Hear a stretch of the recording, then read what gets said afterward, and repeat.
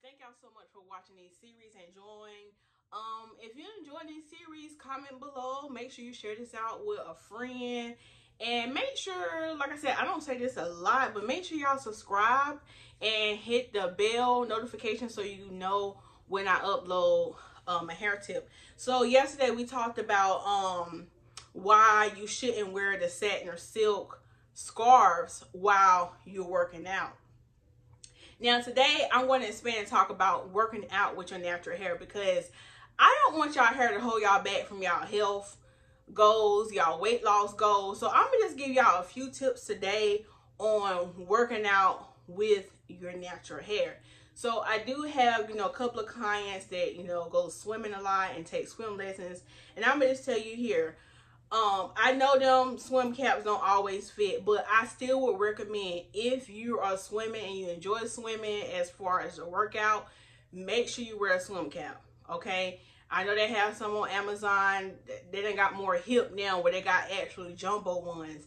And I know some of y'all thinking my hair still gets wet. Now, from my experience, from what I've seen, yes, your hair still do get wet around the perimeter, but it's better than your whole head getting wet. So I would say, yes, invest and find you a swim cap. At least then, if only your edges or around your neck is getting wet, that's easy to kind of rinse out or just blow dry out versus your whole head. Chlorine really dries out your hair. So when you're swimming a lot with just your hair out and free, you notice it's going to be a whole lot drier. Now, I will tell you, if you're going swimming and you not putting that on your head, and you just swimming like I got a 2-strand twist, if I were to go swimming like this, when you get out that pool and say you don't have nothing on your head, you need to rinse your hair of the chlorine and make sure you properly moisturize it. Put some leave-in conditioner and the moisturizer. So I will say that.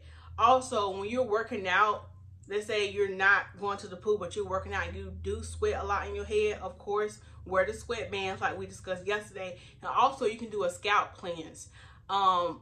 This is a shameless plug, but if you click the link below in my description box and go to my website, I actually have a spray called the Rosemary Stimulating Spray.